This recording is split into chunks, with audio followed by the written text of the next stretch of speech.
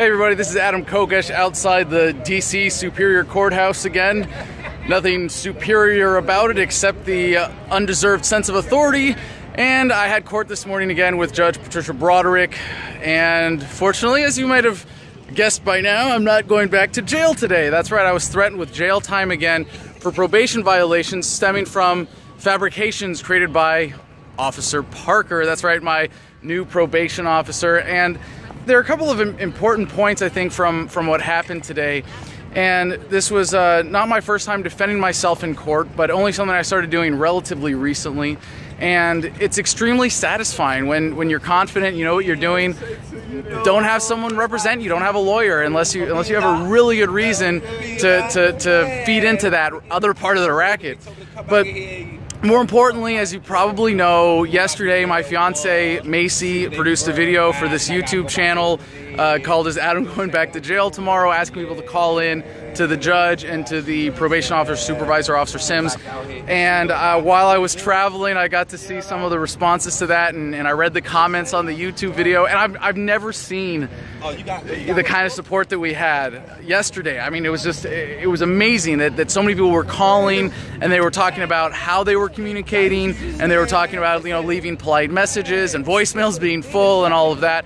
And it was, I mean, at first, thank you, baby, I love you. It's just to have you in my corner from across the country when something like this is happening really means the world to me. And to everybody who called, I love you. I mean, seriously, going into court today, knowing that I could stand my ground with the confidence that I have this kind of support behind me and enough people who believe in freedom was absolutely critical going in there. I went in and I called out the probation officers for lying. I told the judge, like, hey, this is the record. You can see their statements that they're making right now contradict the statements that they wrote, that they signed, that said, I'm a danger to the community because I'm such a dangerous YouTuber. Remember, all of this started with a YouTube video.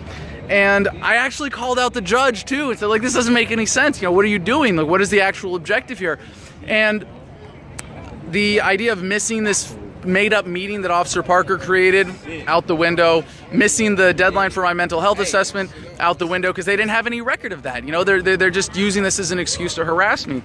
And being able to do that, I mean, it was so empowering to have the confidence to be able to go in and make those accusations properly and appropriately. And just as a little aside, it was a lot of fun afterwards when we were waiting outside the court that one of the younger local gentlemen who was in there for some other criminal charges said that he loved what I had to say, that it was a lot of fun watching me in court. And so I really was really proud of that.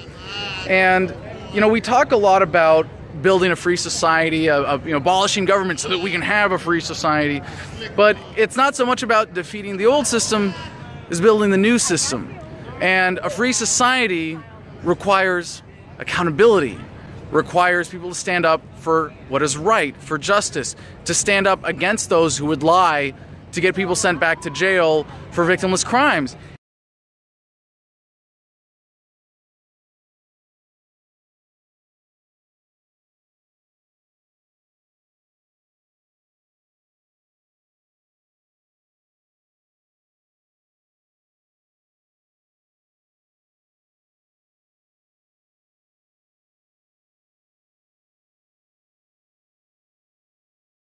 And we're doing that. This is it. This is an example. I mean, like the freedom fans that we have here are doing it, and we're doing it to the greatest criminals left in society, those who put innocent people in jail. Those people for victimless crimes still go to jail here. And you know, there's the harassment about this. Just to go a little bit further, for those of you who have been on probation, you understand what it's like to have, you know, your life kind of essentially in someone else's hands. If you don't do exactly what they say, they tell the judge and you go back to jail.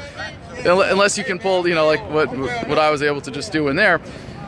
But like even today, she couldn't resist getting one more thing, and she said, I failed to sign the gun registry paperwork. So It's not true, by the way. With the judge's order, she dragged me over to this next door building and I had to stand in line and go through security again. And, oh, it turns out Adam filled out his paperwork properly 2 years ago when he was supposed to. But that doesn't stop her from being confused and using that confusion to disadvantage me, to make me fly across the country again. So I was able to kind of back the judge into a corner a little bit, because she said that the only thing she was concerned with was this mental health evaluation. And I've actually already got one done. I had one signed by a psychiatrist who said, you know, I'm not a threat, but now they want a formal form filled out that says all the ways that I'm not crazy. And one of the issues in this that I have a major objection to is, and they've tried to get me to see a shrink here at, they have mental health services in DC, they have a court mental health thing, and I said I refused to. The last time I went to see a government shrink was at the VA when I got 5 prescriptions for having trouble sleeping with PTSD, 3 of which had suicide listed as a side effect. I mean, you wonder why veterans are committing suicide at such high rates. It's really not that complicated. But you all know that forced medication happens, and that when the government says, hey, you're crazy, you better take these meds, they're gonna, it's chemical lobotomy. And this really gets down to the heart of, I think, what we're up against in the paradigm, and one of these strategies that the government is using against anybody who would challenge its authority. And we've seen other activists who have gone down in similar circumstances, you know, and we've seen other people get screwed by the legal system. But the basic gist of this is, oh, you don't like the government? You mean you don't like violent thugs having a monopoly on power and putting innocent people in jail and taxing half of your income every year? Like, really? You don't like that? You don't like us having these wars, and you don't like us killing children with drone strikes? You don't like the police state? Gee, you must be crazy. We're gonna have a shrink look at you, and if our shrink says you're crazy, we're gonna force you to take pills. So I think it's because people called in, because I had that support, because I was able to stand that ground and make my case. I was able to say, no, I refuse to sign a HIPAA release. They wanted me to sign a HIPAA release so that essentially all of my mental health assessment would be public record. I said, no, I'm not going to do that, and I'm not going to see a government shrink. And the judge said that if I get this mental health evaluation completed to her satisfaction with a form fully filled out by a month from today, that she reserves the right to change her mind, of course, take me off supervised probation until the end of my probation, which is January 17th. That's right, I've been on probation for almost 2 years already, and they're still messing with me. You know, last time I was in court, I gave the judge a copy of Freedom, and she took it, and I asked her today when everything was done if she had read it yet. She said she was waiting for my probation to be up. So we shall see if maybe she will finally see the light and understand why some of us might possibly oppose government, and that really, we're not the crazy ones. The crazy people are the ones who are supporting the system and complaining about it and not doing anything. So to all of those of you who are a part of this beautiful dance forward of humanity towards a free society, thank you so much. I love you. Thank you for being a part of this. And I don't know, we're gonna keep going. We're gonna keep spreading the message. You know, we got the book has now cleared over 1 million downloads. We've got our 3rd printing run in the works right now, and it's because of the love that it's all possible. So you're supposed to have a record of this in your files? Mm-hmm. And you didn't get that? Mm-mm. That's why I'm asking. That's why when I was in court, so you come here to check, right? You could have come here to check before going to court, right?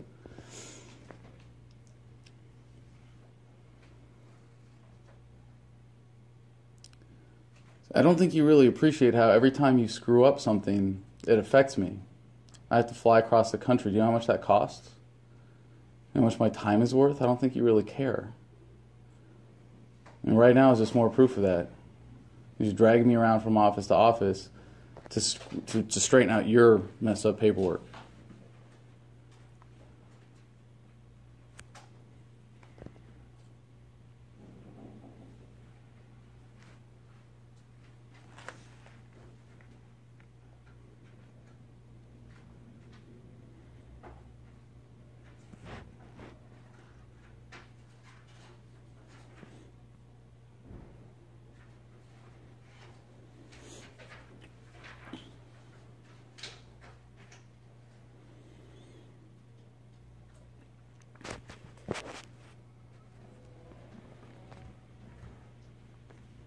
So your job is to supervise people on probation, right?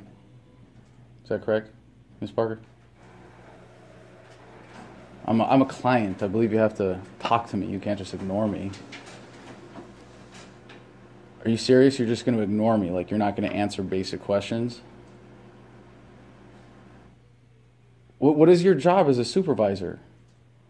I mean, I'm referred to as a client. You're supposed to talk to me, right? You're supposed to advise me? Not ignore me? Thank you. So This is the last address of record in court that he signed in court, that he signed today, okay. stating that he lives here. No, that's not true. Stop lying about me and making stuff is up. the This is address of absurd. record. I did not say that I live there. This is the address of record that She lies. plays in court. That I sent the notice to the judge saying that that's the address that we have. That's the last address of record that we have. Right. I don't know if he lived there or not. That's the last address of record that we have. So what I'll do is I'll just keep. When he signed, this is the address that he signed to that. He put to that. That's his name. Just a mailing address. Okay. So what is your obligation to your clients as a supervisor, Ms. Parker? You on supervision, right? Yes. So Mr. Jackson went over that with you, correct? No, not really. Yeah, he did. Well, I want to make sure your understanding is I don't have to what go your over that understanding again is. because you know about supervision. You've been on supervision for 2 years, so. Well, actually, it was never explained to me what the purpose was, and it keeps getting changed. Well, let me ask. It has not been changed. What is your understanding of what the purpose is? It has not been changed. Could you remind me? No, I cannot. You can read, right? Where do I have it written? The purpose of my probation? In court, when you went to court, the judge told you was convicted of a felony, correct? It was. It was convicted. It wasn't a conviction. It was a. I'm sorry, you wasn't convicted. It was a plea. Well, you were plea and you agreed to be probation, correct? Mm-hmm. Okay. So, your probation is, your charges are, let me go over that. You want me to review that with you? No, I just want to understand what is the role and the purpose of this supervision. You was convicted, you were pled guilty to carrying a pistol without a license, possession of an unregistered firearm, destruction of property, right? No, there's nothing destruction of property. Destructive device. Yeah, it's an important distinction. What you should do is get a copy of your court order. I have that. Okay, then just read over that, and that gives you probation. Well, what is the purpose of our relationship then? What do you see as the purpose? I'm a probation officer. You're a probation. That's okay. Thanks. Have a good day. Sorry about her.